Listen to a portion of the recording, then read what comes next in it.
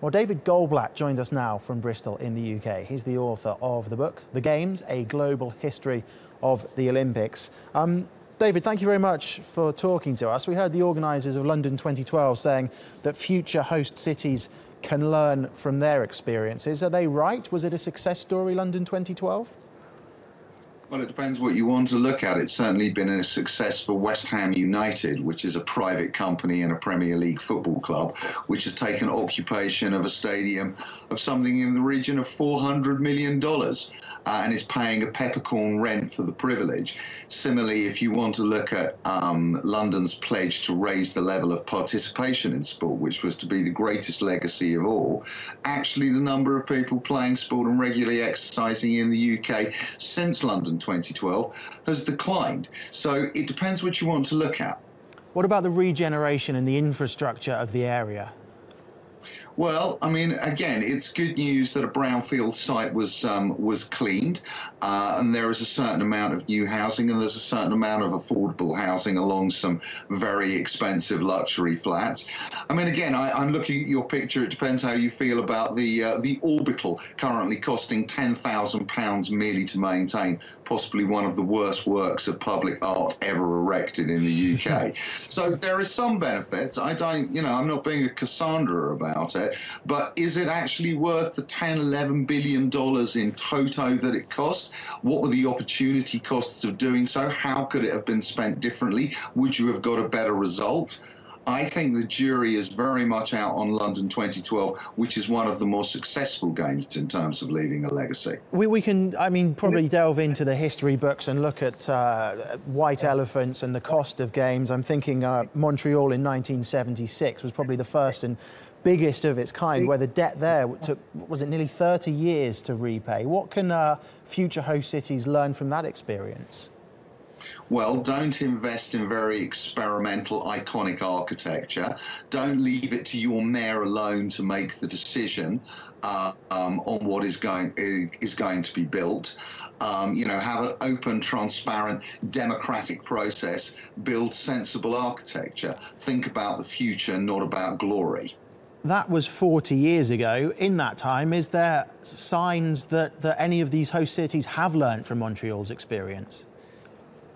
Well, Los Angeles in 1984 is the example of the games that finally turned a profit, and they did so by basically not building anything, as well as being incredibly smart about their sponsorship and their television rights. But very few cities are Los Angeles. I mean, even today, the 2024 bid that they're making is that they can say that UCLA and its student dorms are the Olympic Village, and bang, there you go. Almost nowhere in the world can do that. So I think that's an unrepeatable model.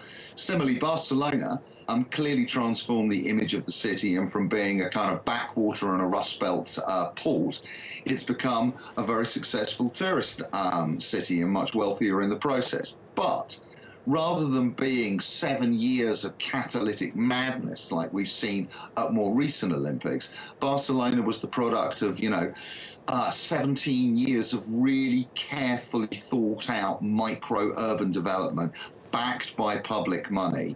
And of course, Barcelona really was a hidden gem. How many people have got a bit of Mediterranean urban coastline suddenly that they can pull out of the bag? Or indeed the architectural legacy of Gaudi and the art of Picasso.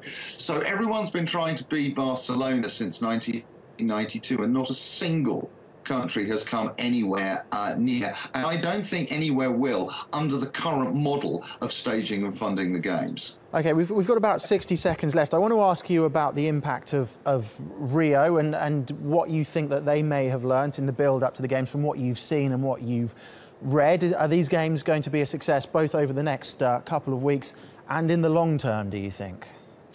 I think over the next couple of weeks they're going to be a great success. I have absolutely no doubt about the capacity of the Brazilian authorities to stage a grand televised spectacular, whatever else is going on. They managed it with the Pan American Games in 2007, when the favelas were under kind of lockdown and siege. So I think the Olympics will go just fine. As to the future, actually I think that the disaster has already happened.